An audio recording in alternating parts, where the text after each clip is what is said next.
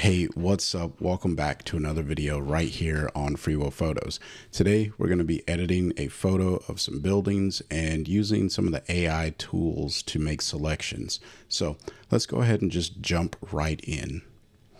Here we are inside of ON1 Photo Raw, and as you can see, we have a photo of a building. Now, first step is Brilliance AI. That's like the first thing that I do on all of my images, except for this time, I'm not liking exactly what's happening here. So what I want to do is probably bring down the exposure just a touch. I want to push the mids. And then I'm also going to pull down on the blacks. Now, what I'm going for is a contrasty look. Ultimately, I'm going to turn this to a black and white, but I want to get a good base before I send the black and white preset or filter onto this image. And then I'm going to play around with the haze slider. Pulling this down may bring back some of that information in the photo. So here's what we started with. It's a little flat, not as interesting to look at. And here is where we have gotten so far. Now I am going to actually throw in just a hint of vibrance and maybe even some saturation. I don't think this is going to make a huge difference for the black and white, but I like to give a little bit more color information in the raw image before I throw it into the filter. Maybe it works, maybe it doesn't. And I'm going to leave ON1 standard as the camera profile for this particular edit. So we'll go ahead and close that down. And we're going to jump over to effects. All right. In effects, what I want to do is apply dynamic contrast. And here is where we're actually going to start using some of that AI masking. So what I'm going to do is click on the mask icon here and then come over to the properties. And we're going to click on where it says region, and I'm going to select architecture. All right. Does a really good job at selecting the buildings, at least what I want. And I want the dynamic contrast to paint in on those areas. So I'm going to select that, and then I'm going to click apply. And so we're going to let ON1 do its thing. It has now applied the dynamic contrast to the buildings. If I turn this off and turn it on, you can see that it's there. If I hit the letter O, we can take a look at what the mask looks like. Now, is it perfect? Absolutely not. But does it get us where we need to go for the overall look of the image? I think the answer is yes. And that's, kind of the goal of using the AI mask, to get you 90 to 95% of the way there. Now, like I said, most of the time whenever I use an AI mask, I typically always pull up on the feather. So we'll hit the letter O just to take a look at our mask. I think it did a pretty good job at smoothing out those edges. So I'm just going to push this a little bit. And it's also dynamic contrast. So it's not like it's one of those presets or filters that just heavily distorts the image. All right. It just adds in a little bit more information, local contrast, to make the image pop a little bit better. That's all that we're really doing here. Now it's time to make the thing happen. All right. We're going to come over here to our black and white filter, and I'm going to actually use a preset. I think high key is going to work quite well for this image. So we'll do that. And then I'm just going to bring down the brightness of this probably to about here. I think that's pretty good. All right. And then let's see what happens, or I'm going to actually use the detail slider a little bit later. I'm going to, we'll do it right now. So we'll go add filter, and then we're going to add a tone enhancer. And I like to separate this, and I just enjoy using the detail slider as opposed to using the detail slider in the black and white filter. I use the detail slider inside of the tone enhancer when I want to mask this in selectively. So I'm just going to crank this up like so. And I think that looks good. I don't like what's happening to the building over here, but I do like what's happening here in the middle. And let me turn this off and on just to see. Yeah, I like what's happening with the buildings here in the middle. All right. Maybe pull down on the highlights as well, get some of that information back. And maybe even pull down on the shadows. Yeah, there we go. Now we're like really getting somewhere. And I'm only focused on putting this into these buildings right here. So I'm going to click on the mask icon again, and then come over to the masking, and I'm going to select architecture one more time. This time I want to paint in again, and then I'm going to hit apply. Now, what I'm going to do is clean up this mask. So I'll hit the letter O. And since I know I only want this effect from the tone enhancer on these center buildings, I'm just going to go ahead and make a big brush here and make sure that my flow is up to 100%, because I do change that from time to time. And then I'm just going to go ahead and erase all of this from the mask. So that way I don't have to worry about it. Let me see what this little building is here. I'll leave it for now. We'll see how everything goes. Do I want to modify any? I'll leave that as well. And honestly, I think this over here is okay as well. It's not really doing much of anything, so I'll leave that alone. I just knew that I didn't really care for what was happening on that building over there. So now that I have my black and white tone enhancer, dynamic contrast, here is the image that we came into ON1 with, and here is the final, or not the final version because I'm not done yet. Here is the image that we have so far, and I think it's working out quite well. Now, for whatever reason today, I decided I want to try sky replacements. So I went ahead and unhid my sky tab, and we're going to go ahead and click on here and let ON1 think itself through, and we're going to replace the sky. I feel like the sky is a big portion of this image, and it's kind of lame. So I'm just going to go ahead and click on clouds because I feel like I want clouds in this particular image. Now, the model is going over the building. I'm not a huge fan of that. So what I'm going to do is click on model B, and let's see if that does something a little bit better. Hopefully it does. And if it doesn't, then we'll start with our masking tools. Okay, so it looks like the masking has been completed with model B. Let's take a look at it. As you can see, it's going over the top portion of the building just because it's really, really small up there, and AI masking probably is going to struggle. So one of the things that I like to use, which I already have selected, is the brush tool with the perfect brush. All right. Now, the reason why I like this is it allows me to make selections and kind of only paint in the lines. All right. So think of this as like in Photoshop, when you make a selection around an item and then you start to paint in that area, you can't paint outside of the lines. It's similar to that. All right. Now, what I'm going to do is just go ahead and erase all of this. I'm on erase, as you can see, and I'm just painting over those areas. All right. Now I'm going to turn the mask off, or at least the overlay, so that way I can see what's happening here on the building in real time as I paint this away. But you can see, ON1, it thought this was the right area because it's just really, really bright up here.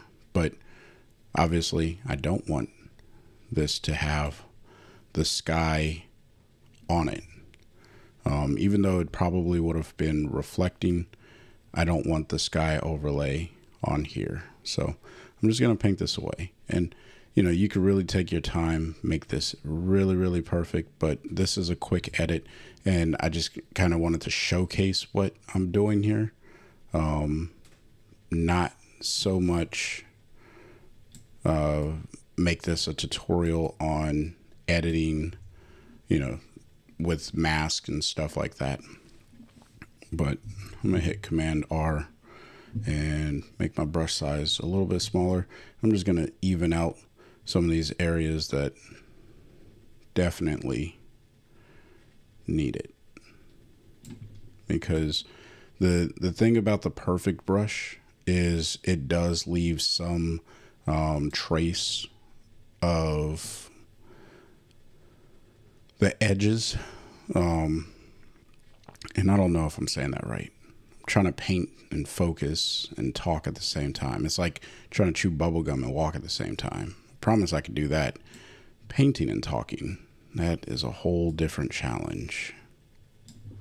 So forgive me as I kind of hone in and focus on finishing up this paint job. And I feel like I need to get some of this off as well. And this is probably a good place for the perfect brush. And you could see, you know, how you could go and fix all of this. So again, it's a quick edit. I'm not going to try and make this perfect, but I will clean this up because that's going to bug me.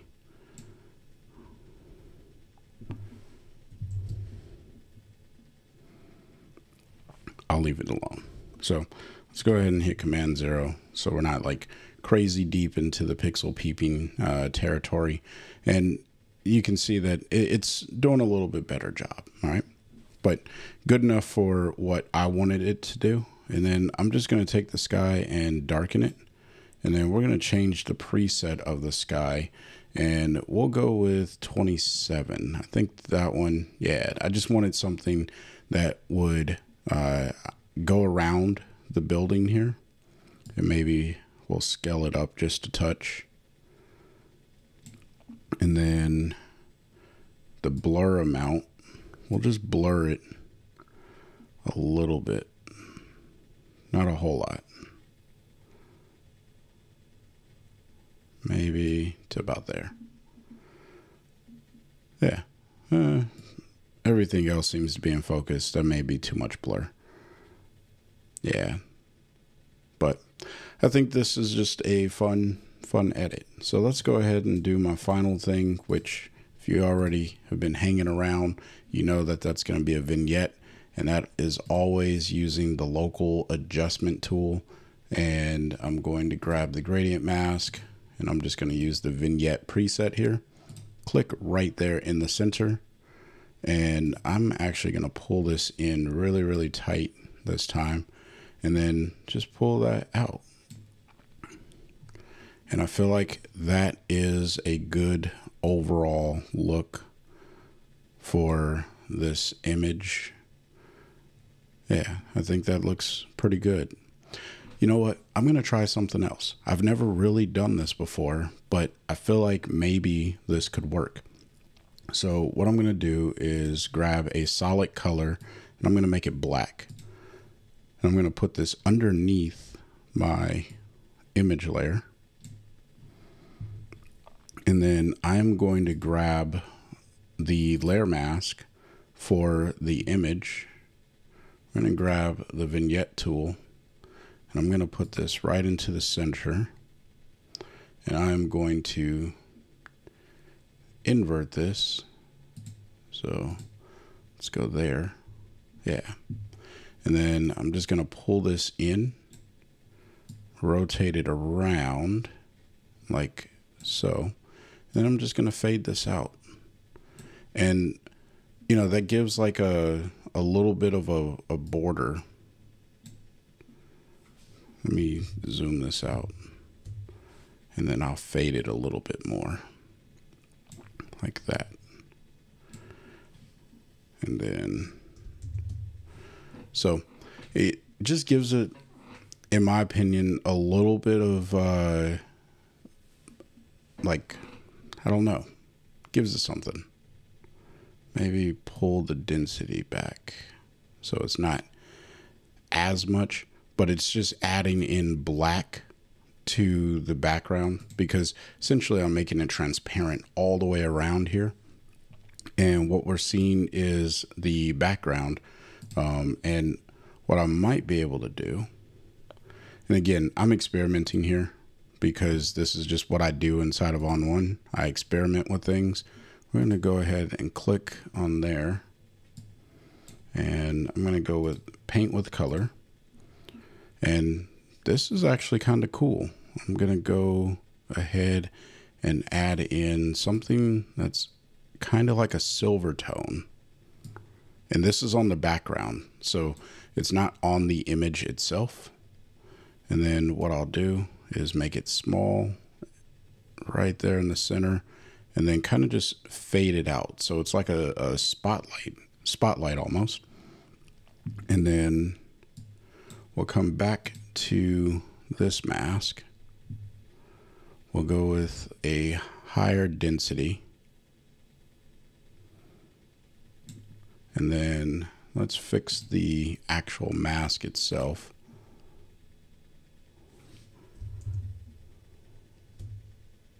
Let's just pull you in. Or no, we'll pull this one out. Yeah, and then we'll pull that in, just touch.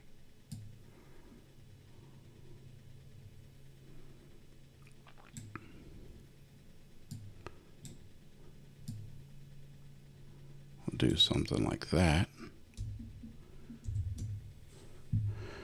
And then what we can do is grab our brush tool, and I wonder if, yeah, we'll grab a cloud brush and we'll make it a bigger size. Again, I'm experimenting here. I have never done this before, so I don't know what this is going to do. Where are we at? Where I want to erase. So we'll click.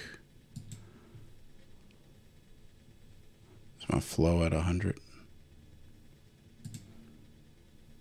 Yeah.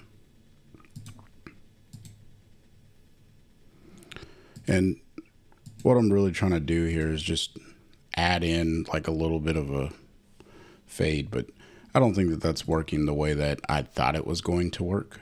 So what we're going to do is come back to masking. We will reset that mask, and we'll just go with what we had because I think that that worked well. And we'll just fade it out to the edges. And then on the backdrop, maybe turn off that local adjustment, or it's really strong, so we'll just pull it down and maybe that will work. I don't know. I'm just having fun. So hopefully you found some value in my wild goose chase there, to see if I could do something that would be just a little bit more different than what I normally do. And again, that's how I explore an ON1. I just try things because I like to have fun and see what I can do. So there you have it. Let me know what you think about this in the comment section. Like always, if you want to help this channel, consider using my coupon code FreeWillPhotos20 whenever you shop over at the ON1 store. I make a small commission, you save some money, it's a win-win, and I appreciate everyone who uses it. Until next time, I want you guys to stay inspired and keep creating. Peace.